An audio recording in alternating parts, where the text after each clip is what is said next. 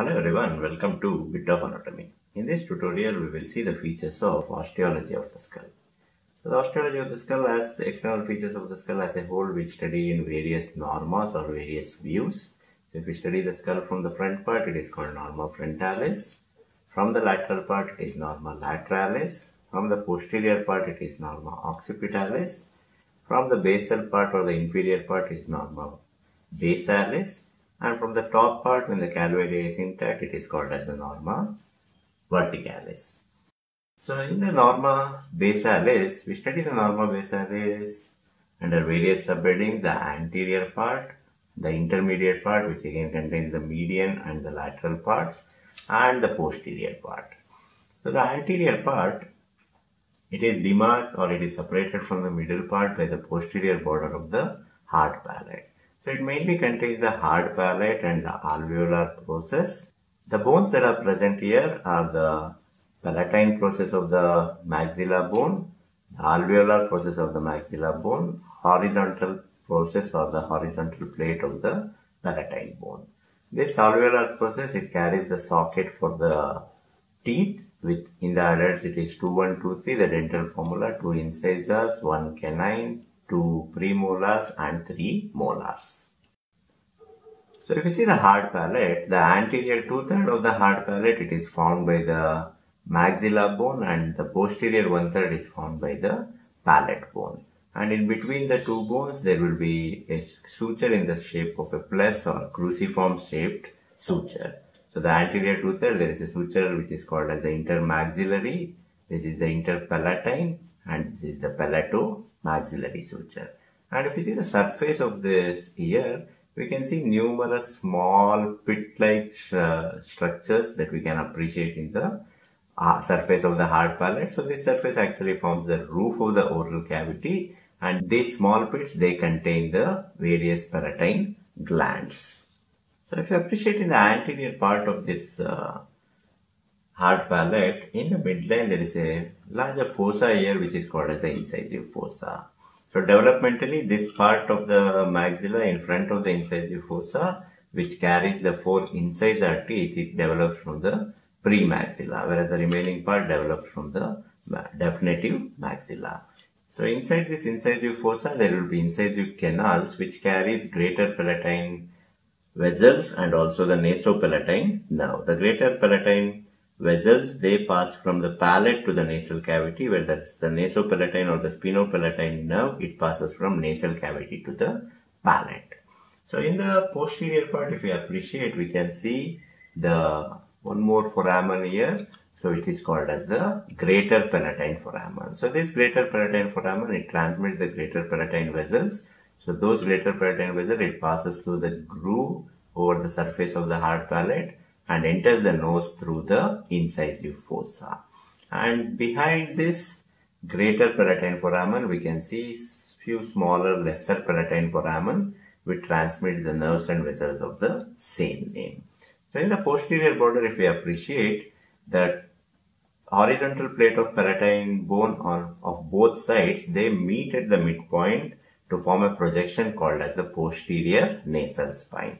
This whole border, it provides attachment to the palatine aponeurosis of the soft palate and some of the muscles of the soft palate. So these are the features in the anterior part of the norma basalis.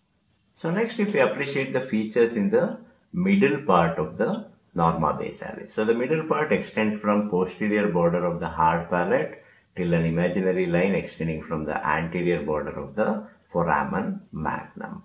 So in the median plane, we can see the posterior nasal openings or the choanae. So, and in between, there is part of the nasal septum, the bone called as the omer. So this bone in the inferior aspect, so it attaches to the hard palate, whereas superiorly, as you can appreciate here, it divides into two parts which articulates with the, which are called as the ala of the omer bone, which articulates with the rostrum of sphenoid. And this choanae on the other side, it is bounded by the medial pterygoid plate. So there are two pterygoid plates here, the medial pterygoid plate and the lateral pterygoid plate. This medial pterygoid plate, when raised downwards, it forms a projection which has got cut here, which is called as the pterygoid hamulus. And if we trace it upwards, it divides into a small triangular fossa called as the scaphoid fossa, which provides origin to the tensor veli palatini muscle. So this tensor veli palatini muscle, it uses this pterygoid hamulus and it turns around to enter into the soft palate, forming the palatine aponeurosis.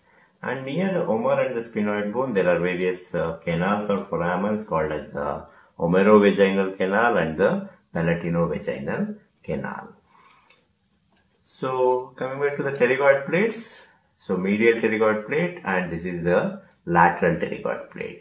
And this lateral pterygoid plate, the medial surface of the lateral pterygoid plate, it provides origin to the medial pterygoid muscle, and the lateral surface, it provides origin to the lateral pterygoid muscle. Remember, the medial pterygoid will not arise from the medial pterygoid plate.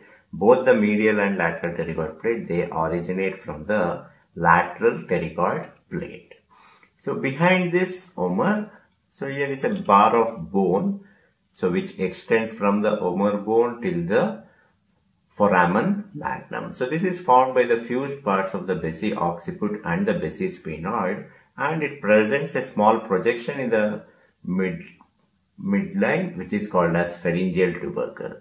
This pharyngeal tubercle, it provides attachment to the median fibrous raphe of the pharynx and also some of the superior fibers of the superior constrictor muscle or upper fibers of the superior constrictor muscle. They get inserted into the pharyngeal tubercle.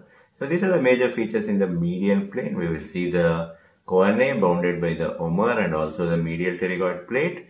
So pterygoid plates of the sphenoid bone, which contains a medial and a lateral one, which provides origin to the pterygoid muscles. And in the midplane, there is basi occiput and the basi sphenoid, which fuses to form this bar of the bone here, which contains pharyngeal tubercle in the median plane. Coming to the features of the lateral aspect of the middle part. So it contains the pterygoid plates, it contains the infratemporal surface of the sphenoid bone, the mandibular fossa formed by various parts of the temporal bone, the petrous part of the temporal bone, a very irregular bone here, the styloid process. So if you see the features in the infratemporal surface, so this infratemporal surface of the sphenoid bone, it actually forms the superior boundary for the infratemporal fossa. So part of it, it also forms the boundaries of the orbit, and this surface, it presents a small projection here, which is called as the infratemporal crest, which provides origin to one of the heads of the lateral pterygoid. And this infratemporal surface of the sphenoid bone, posteriorly it articulates with the temporal bone here, and medially it comes in contact with the petrous part of the temporal bone. So it presents various foramens in this region. So now I think it's appreciable in a better way. So just behind this pterygoid plates, we can see a larger oval foramen, which is called as the foramen ovale, and behind that there is a foramen called as the foramen spinosum. So if you appreciate this foramen ovale, it communicates the infratemporal fossa with the middle cranial cavity, and even the foramen spinosum communicates the infratemporal fossa with the middle cranial cavity.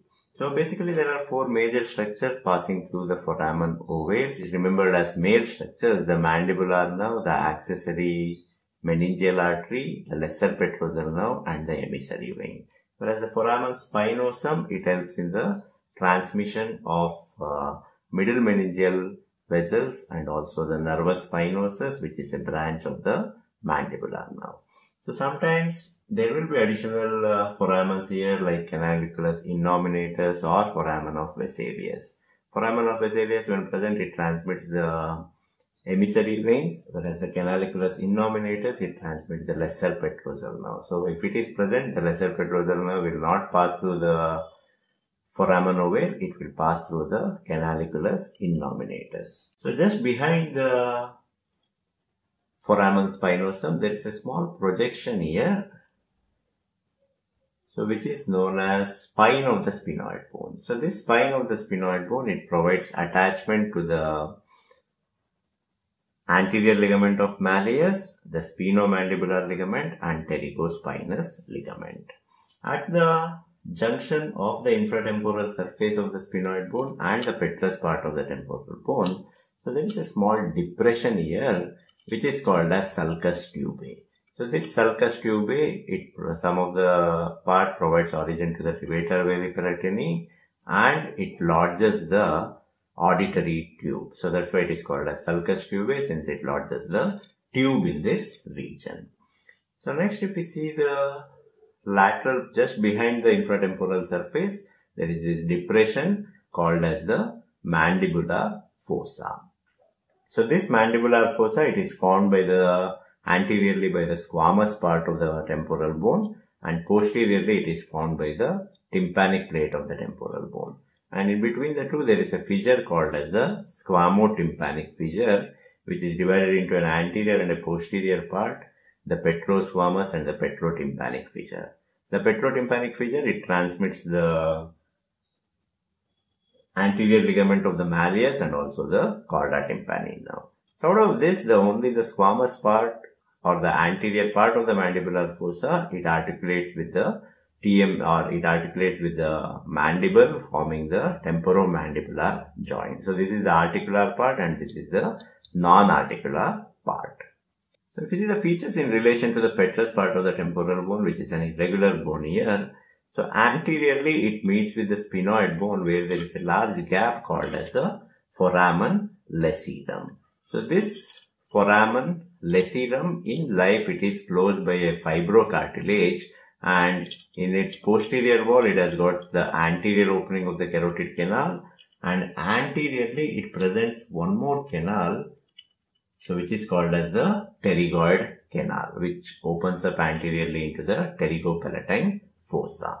So nothing passes through this except some minor branches of the arteries, whereas in the upper part it contains the internal carotid artery, the greater palatine nerves, the nerve to pterygoid canal.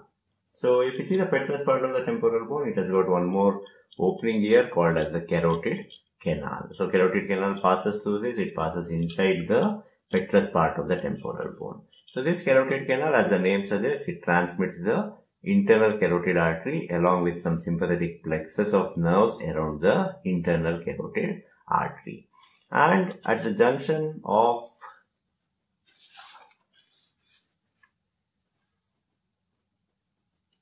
the petrous part of the temporal bone and also the occipital bone, we can see one more larger foramen here, which is called as the jugular foramen. So this jugular foramen, it communicates this norma basalis or the inferior of the skull with the posterior cranial fossa.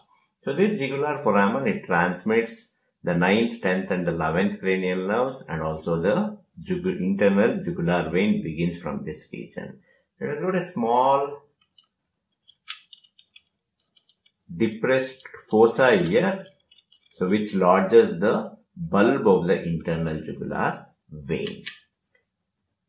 So and there is this styloid process, so which is a projection coming from the junction of the tympanic plate of the temporal bone, and this styloid process, it provides attachment to various muscles and the ligaments forming the styloid apparatus.